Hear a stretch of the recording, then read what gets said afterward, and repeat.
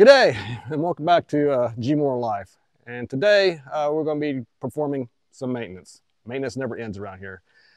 I'm going to be replacing the slipper clutch on this 6-foot bush hog. It's the model 286 bush hog. And I was bush hogging the other day on the lease and I smoked the clutch pretty bad. I've already smoked it a few other times doing some other things, but I was cutting some, might as well call it some timber and some brush. And it smoked it, and I think that's the last amount of use I'm going to get out of this slipper clutch. So I'm going to dig into this and see what parts I need to order, and let's take a look at it. All right, the first thing we're going to want to do is remove the protective housing here. I've already actually unbolted it, but this housing just sits here and clip down.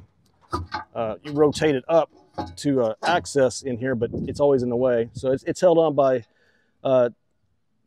2 bolts and nuts. They're size 9/16, and I already removed them. And we're going to be, see what we got on the film here.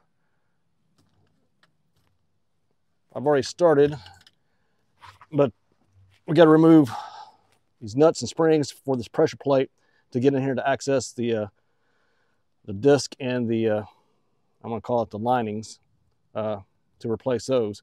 So I've already started with this. This is a size 5/8, and remove the springs. I'm going to order all new springs and hardware because might as well digging into it. But let's go and get this off of here. Handy dandy impact.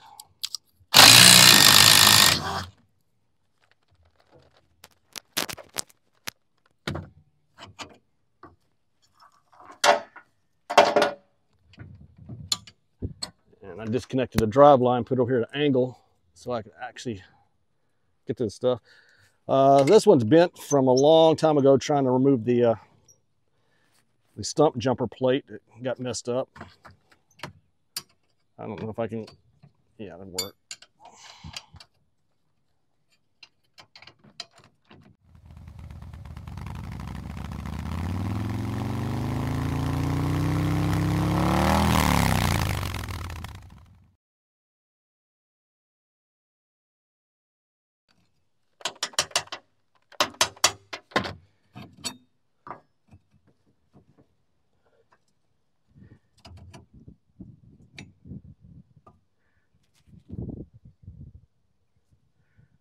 All right, put my gloves and grab a hammer.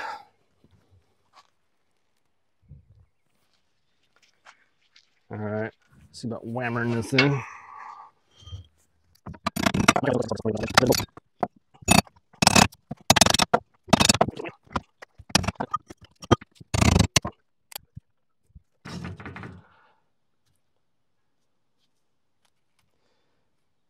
And it looks like I'm gonna have to cut that off of there. Let me get a cutting wheel. All right, got my face protection and got a cutting wheel, and we'll see what we can do with this.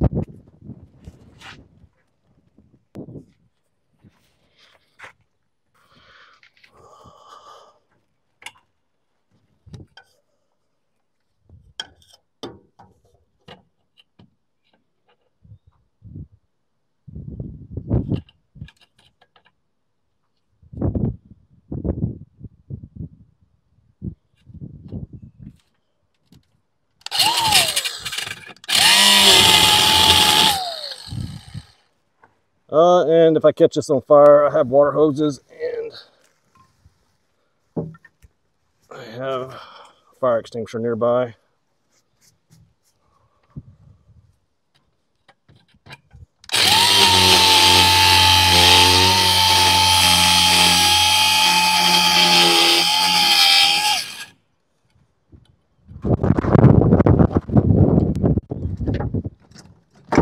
All right, that's removed. Well, obviously, take this off so I don't echo. That's a problem. Let's see if I can get a better view here. got this far apart. This is the disc that I was thinking it was a liner a while ago. It still has parts of the fiber from the bad liner. It broke apart. Must have been stuck to it since it was so thin. What should be a liner on this other side looks like it's in between there. The gap here, that is totally gone.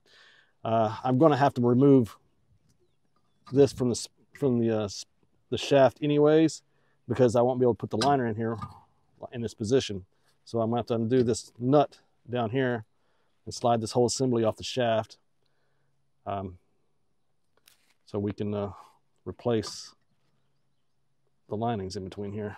And I'll take a look at this pressure plate and make sure it's good enough to keep. Okay, I'm gonna try to remove this nut now, and come find out it is an 18 millimeter.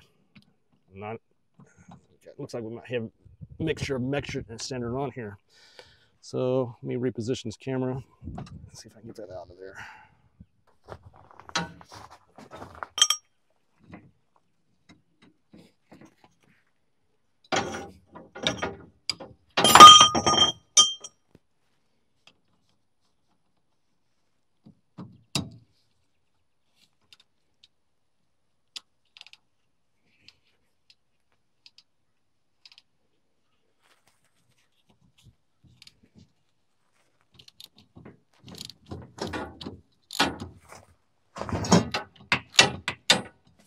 Is it spinning? Well, this is not good. Good thing I'm sorry, there was a problem with the app. So up, Siri. That nut was not tight. I wonder if all that heat and stuff has loosened it up over a period of time. All the different times I smoked this clutch, but literally, it was hand tight. Oh yeah, you can see. See if I can get this in the camera. All right. See the nylon locking bushing inside that lock nut? It's toast. It's melted out. So all that heating up helped make that thing get loose. So yeah, I need to add that to the list to get.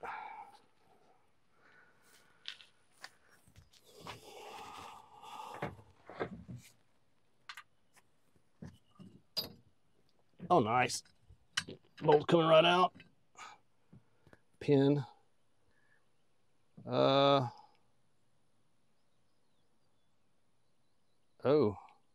Yep. This needs replaced too.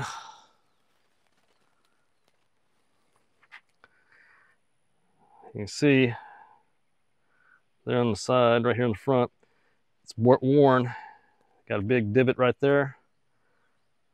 And looks like it might be slightly bent, but yeah, that is supposed to be a squared off shank away there, not worn out. So another part I'll go on and replace.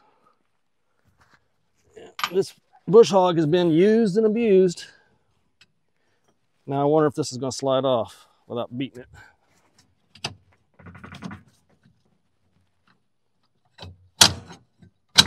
Ha!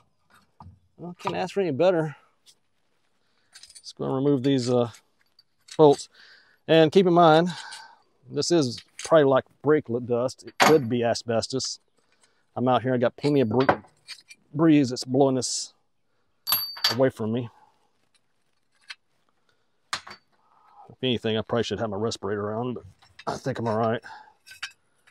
All right.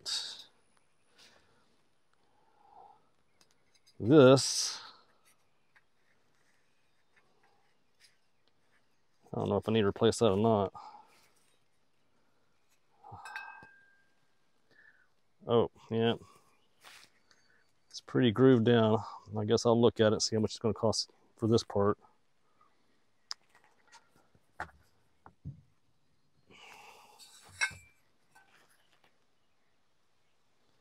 Yep.